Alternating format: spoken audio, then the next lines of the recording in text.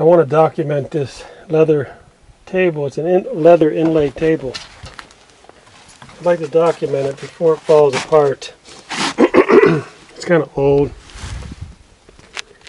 You see the leather is popping out.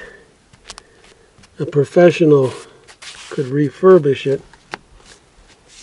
But we're in the middle of the Rona collapse, and nobody has a job, and everybody's scared to death, and they're cowering in their house, and the 666 gang is taking over, and they're laughing like hyenas, laughing all the way to the bank as they push trillion-dollar buttons, and they hand out a little bit of breadcrumbs to us, and we're cowering. Okay, I'm not going to go off on a rant here.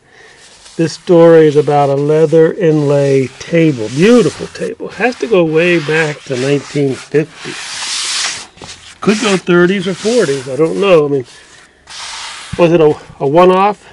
Was this an artist maybe working out of Arizona, California somewhere who produced these in the 30s, 40s, or 50s? As an artist, I mean, he put the inlay even in the side of the table, the inlay. We know it's 1960s or 1950s or earlier because of the metal, solid metal.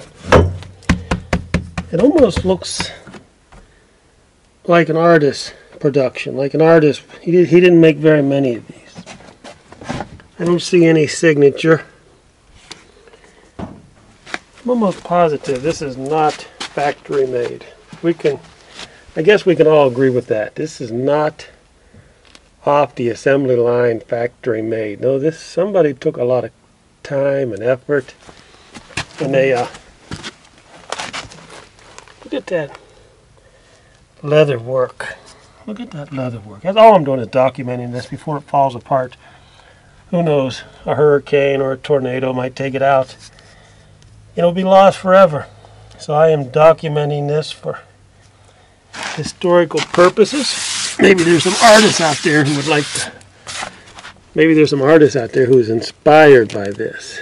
He says, I want to be an artist. I can do that. Some people might say, I can do better than that. Why do this when you can do better?